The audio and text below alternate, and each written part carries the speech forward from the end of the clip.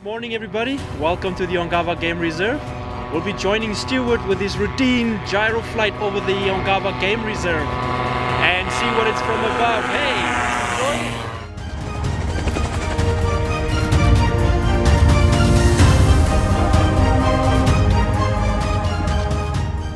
enjoy. We have just returned from an early morning gyroplane patrol around the Ongava Game Reserve. We carry out this patrol a few times a week, and the purpose of this patrol is to monitor animals and the game reserve from the air. Generally there's two of us in the aeroplane, so we have maximum number of people observing. So I have an APU member, he travels with me, and he's always armed with a 300mm DSLR camera, and anything of interest we can then photograph and GPS the coordinates of whatever we're finding. Some of the stuff we looked at this morning, we were in both the western end of the game reserve and the southeastern corner, and we were looking for specific animals, specifically rhino. This ties into our monitoring program, and so those coordinates and those photographs, because we're able to identify the individual animals from the photographs we take, those photographs and GPS coordinates get entered into our sighting information and database. We can obviously add that into the monitoring that we do on the ground with the ground patrols. The gyroplane has been on Ongava for a couple of years. It was initially bought as a monitoring platform, which is what we're using it for, what we used it for this morning, but it has a whole bunch of other functions as well, which has been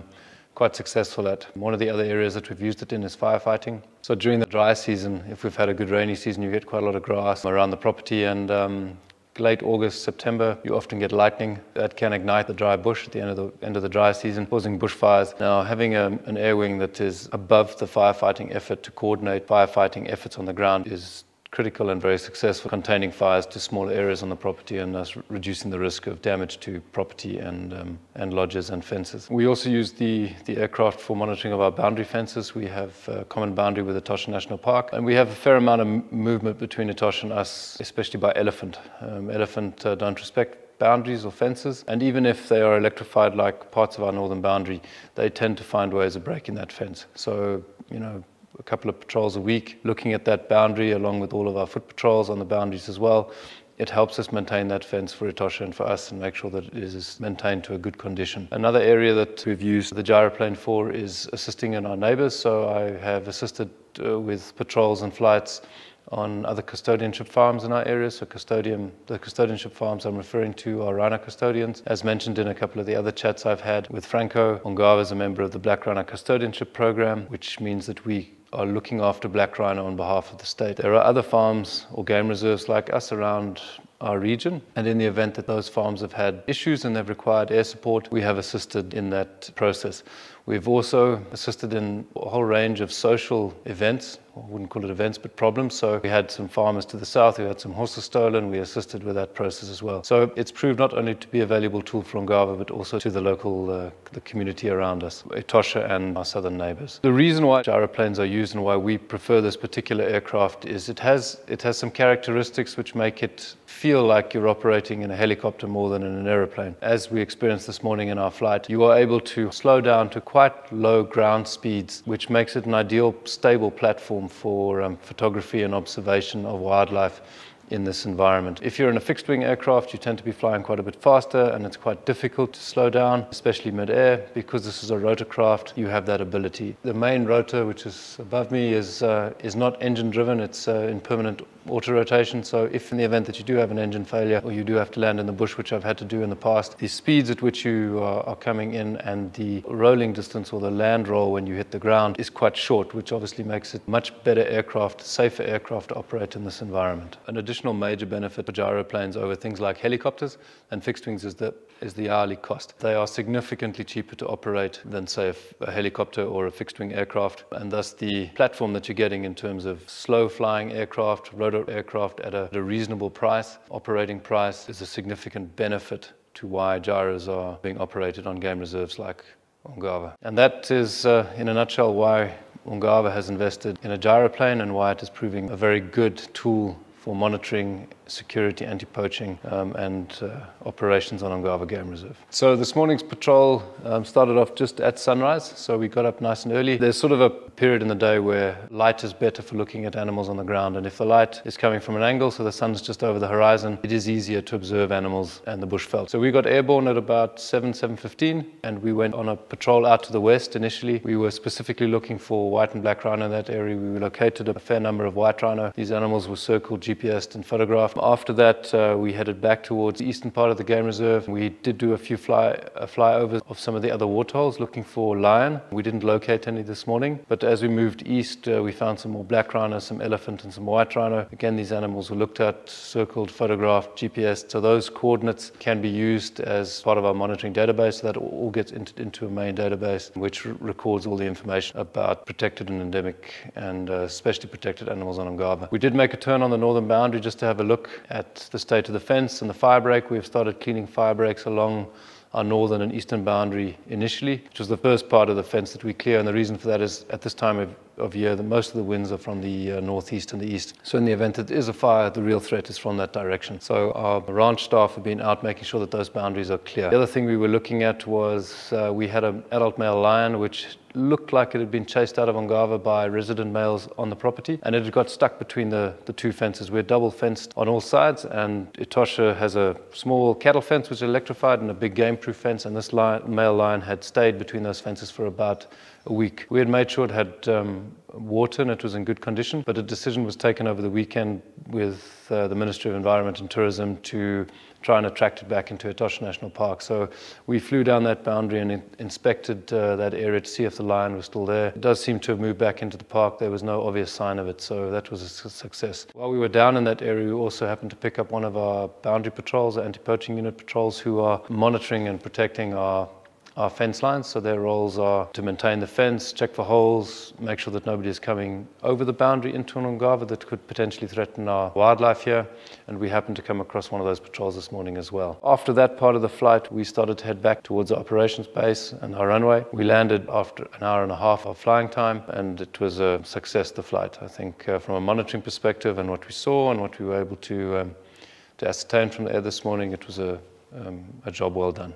We've spoken about monitoring in animals and observation of animals, but it's also very good from a geological perspective and a vegetation survey perspective. So once you're up in the air, you can get a very good idea of what the geology is on sort of around the property and how the vegetation ties into that. So while we were up today, we were flying over both hilly areas and flat areas, and it was quite clear, and I pointed this out during the flight, that the effects of overgrazing in the past, when Ongava was still a cattle farm in the 1970s and 80s, is still evident in that you're seeing these monocultures of Mopani veld or Cataphractus, which are outcompeting grass. So I also pointed out this morning on the flight, where we have cleared bush to try and reverse those overgrazing impacts, you can clearly see the distinction between grassed areas and, well, heavily grassed areas and areas which are depleted of grass. And normally the areas without grass are those areas that are still showing those signs of historical overgrazing with bush encroachment. You're not seeing a lot of grass in those areas after the wet season, but you are seeing that in areas we are clearing. So by getting that oversight from the gyro, it helps us develop future planning for further areas that need to be cleared for bush clearing on Ongava. And the reason we do things like bush clearing is to improve habitat, help with fire management, and improve or increase the grazer capacity on Ongava Game Reserve. We would have noticed this morning while we're flying that Ongava is quite a bushy area. It's sort of what we call mixed Mopani veld, so there's large stands of Comifera, Acacia, Mopani veld, Cataphractus, Combretums, and it's fairly dense. So there's a lot of good browse in there, but there are areas that can be targeted for bush clearing and improving grazing. We also pointed out on the flight this morning that we have started a new fire management plan, which is clear from the air.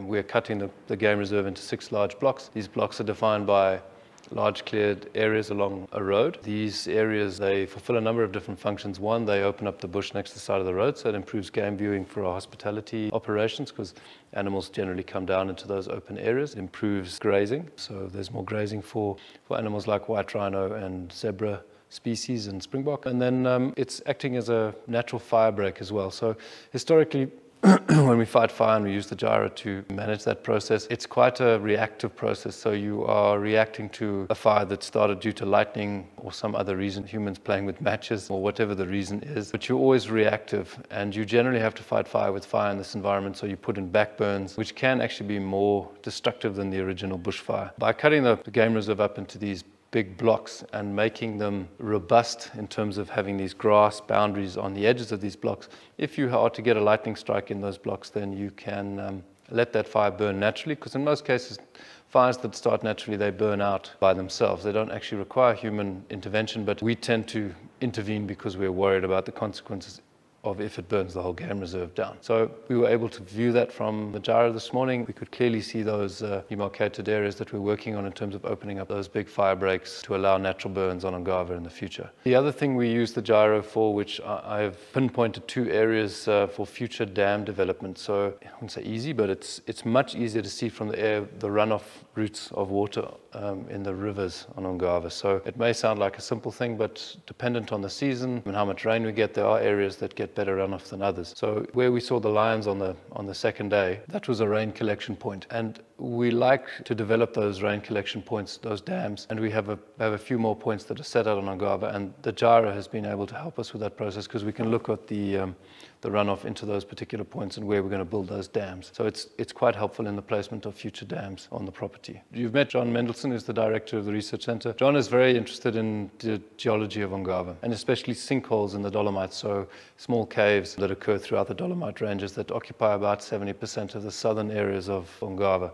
So John and I have done some surveys in the gyro where we're flying around, and because you can fly so slowly with the gyroplane, you can actually sort of weave in and out of these Dolomite ridges and Dolomite ranges and GPS pinpoint potential cave sites, which we can then go and have a look at on foot. So there is quite a bit of engagement with the research center, and the hope is that John can then can go to those sites on foot and investigate them with either with camera or other forms of technology to have a look at how deep they are and what's actually in the caves and what's formed the caves. There are other platforms you can use to look at things from the air, like drones, but when you're actually in an aircraft, you can cover quite big distances. The gyroplane forms an important part of our security efforts on Ongava, and I think it's important to understand that, anti-poaching, or poaching prevention as we like to call it here, because we're trying to prevent poaching as opposed to being reactive after a poaching incident has happened, is all about boots on the ground. So people who are out patrolling, monitoring,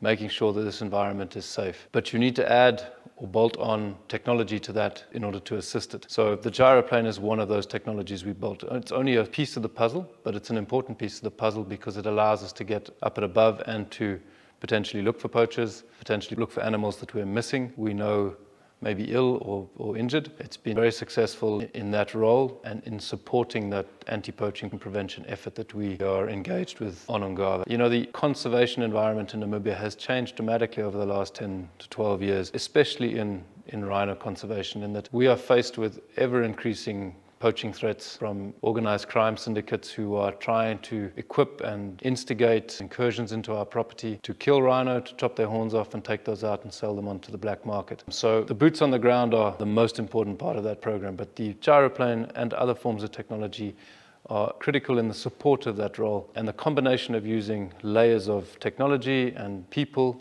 as a deterrent to would-be poachers coming onto Ongava is really what we're about and what we're trying to do.